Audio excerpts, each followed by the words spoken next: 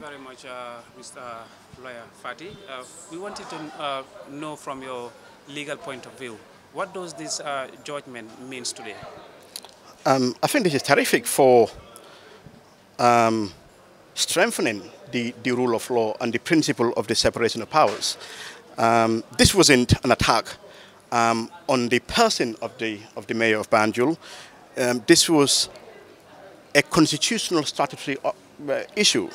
The applicants believed that the mayor didn't have the legal authority to be issuing attestations, and the IEC conferring on the mayor to exercise that function was not consistent with the election laws.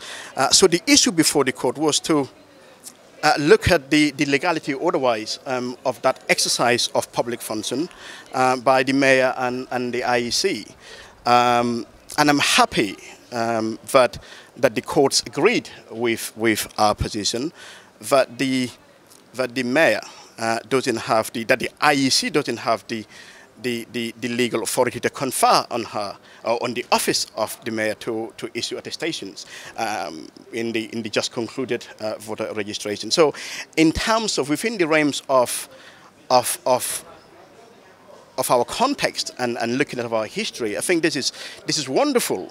This is wonderful for democracy. This is wonderful for the rule of law, the independence of the judiciary, in determining issues of huge public interest. So I think for us, well, in my capacity as counsel for the applicants, I couldn't agree more with the decision of the court. And I think it is wonderful for the trajectory of our country's democracy. Now, talk to us about the timing of this decision, the ruling there by the High Court. This is coming after the voter registration had finished. The court is saying it ruled that the IEC, both the IEC and the mayor did not have the legal backing to issue attestation. And this is coming well after the IEC had finished with the voter registration. And then the court also stayed away from the issue of scrapping. This is one of your demands, for them to scrap whatever attestation the mayor must have given. I mean, what do you make of the timing? Well, we filed this some 3 weeks ago. I think the application was made on the 24th. This was some weeks before the registration process concluded.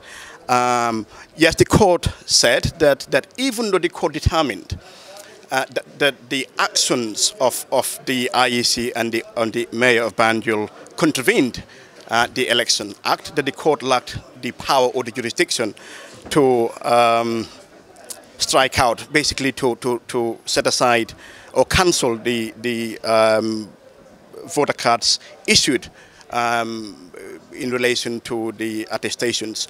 But the revising court has the power to do that. We've just come from court. Whatever happens next, I'll have to act on the instructions of my client. But even looking at that separately, I think the fundamental issue here is about legality of actions or functions of elected and public officials. So let us not underestimate the importance of this decision of court. On the Ajame, it was terrifically difficult to get these sort of decisions. We're able to come to court today having faith and confidence that the judiciary is independent, and when the judiciary is confronted with such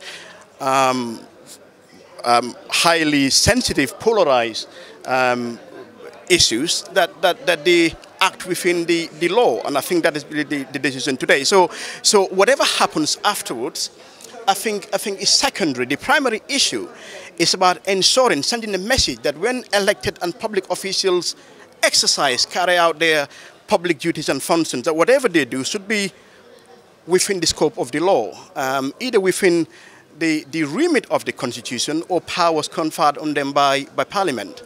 So I think that is the primary issue before us today.